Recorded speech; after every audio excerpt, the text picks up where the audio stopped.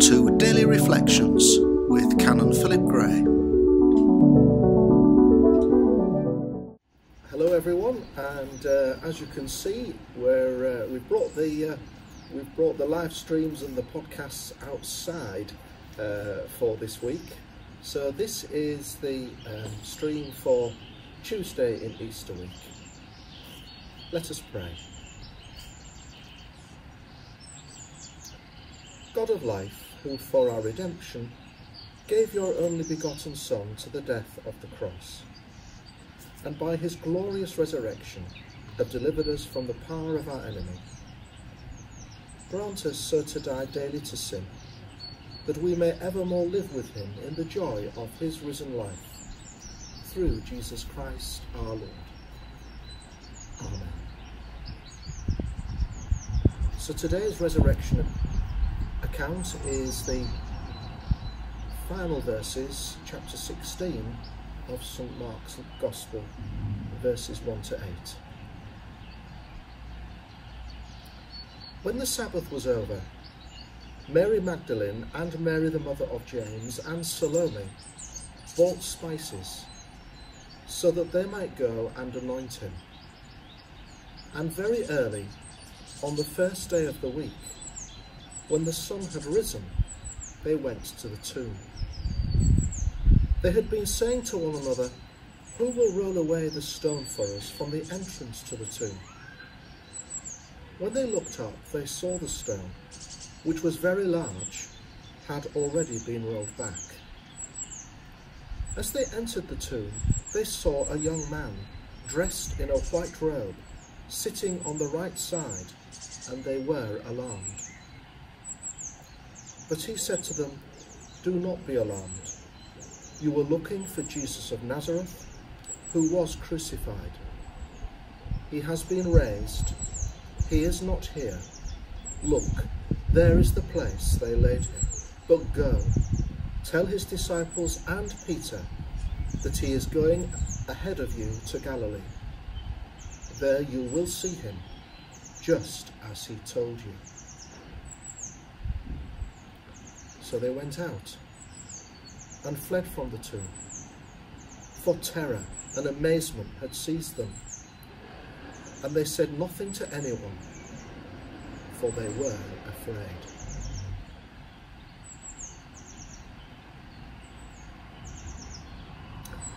Did St. Mark really mean to end his gospel like that? 3 times Jesus had warned the disciples and the women how this story would end. He would go to Jerusalem, be mocked and killed, and on the 3rd day rise again. So on Easter morning they go to the tomb, clearly expecting to anoint a corpse, in contrary to his words. And when they find it empty, they run away in complete fear. Over the years, many have tried to construct theories saying that St. Mark really didn't mean to end so abruptly. Some have conjectured that he died suddenly before he could write any more. Others have suggested the last bit of the papyrus got torn off. None of this will really do, as all the early manuscripts are consistent. And this conundrum at the end simply fits in with the rest of Mark's enigmatic gospel.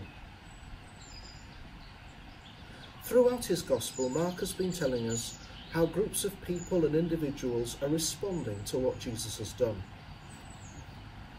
Crowds are amazed, but their amazement leads nowhere. Scribes and Pharisees are continually looking for an argument and to bring him down.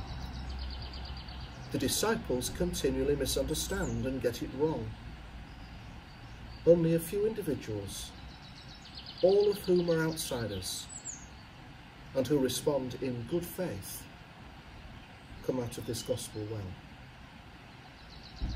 A woman with a hemorrhage, a ruler with a poorly daughter, a Syro-Phoenician woman, and a deaf man.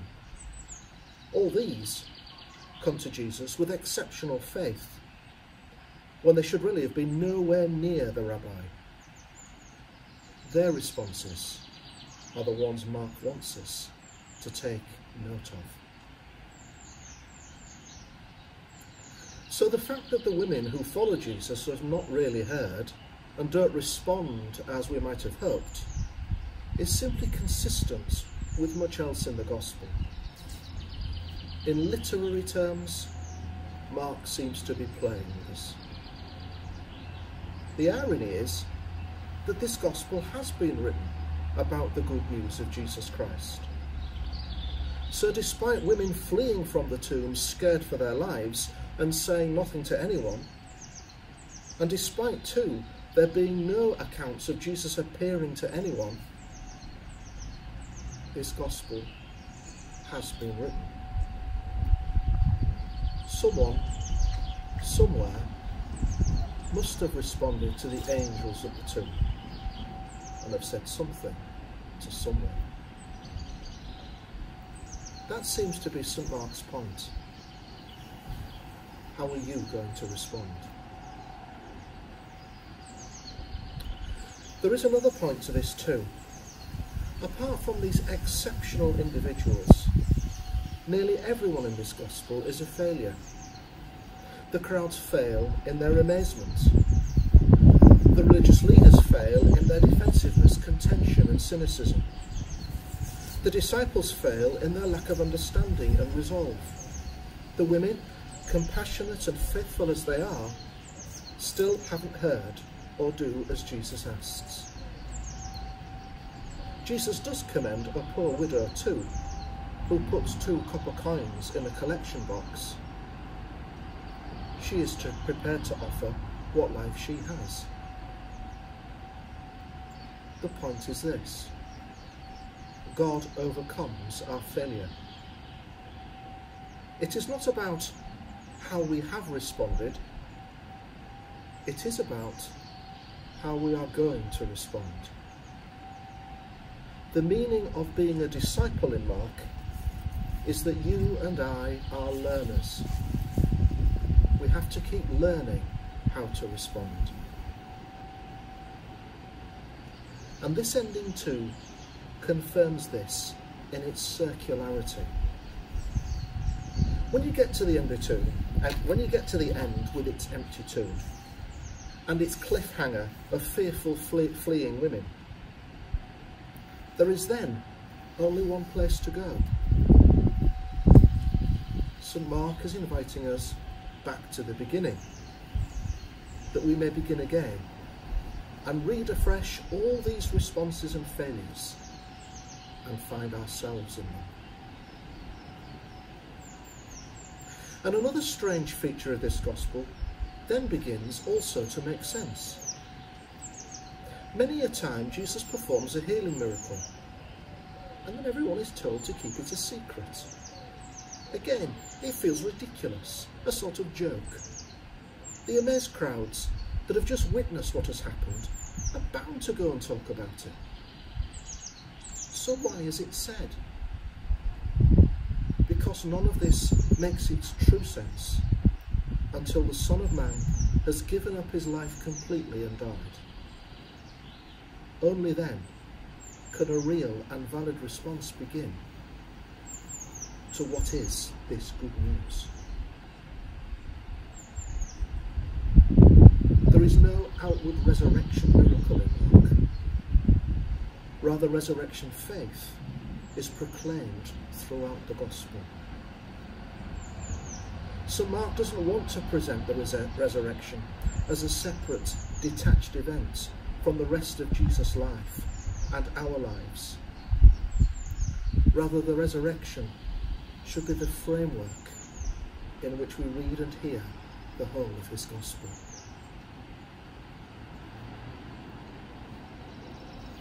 Our present situation requires a response from every one of us. The Easter message of Mark frames this question of our response in a sharp way. But a space has opened up for us this Easter to ask ourselves what we might learn afresh, learn anew, as Jesus' learners, disciples.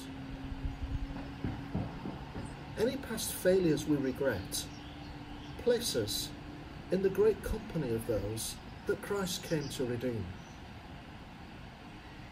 And true faith in the risen Lord gives us the power today and tomorrow to transform our lives and the lives of others for good. Let us pray.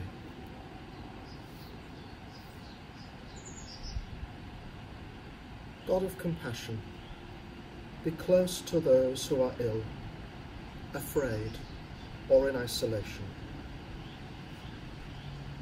In their loneliness, be their consolation. In their anxiety, be their hope. In their darkness, be their light.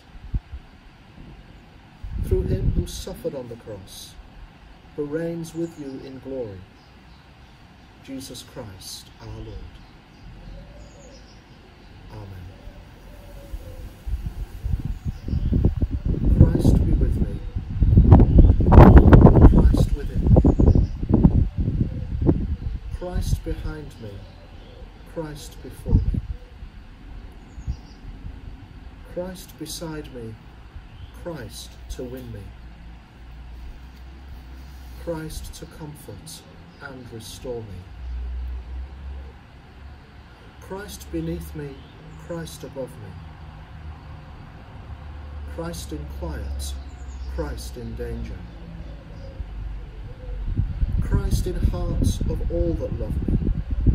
Christ in mouth of friend and stranger. So may the God of peace, who brought again from the dead our Lord Jesus, that great shepherd of the sheep, make you perfect in every good work to do his will. And the blessing of God Almighty, the Father, the Son, and the Holy Spirit be among you and remain with you always. Amen. Thank you for listening to today's edition of the Daily Reflection podcast. If you would like to listen to more episodes, they will be available on your usual podcast platform. Alternatively, all the podcasts and live streams, services and reflections can be found on the St Margaret's Ilkley website, stmargaretsilkley.org.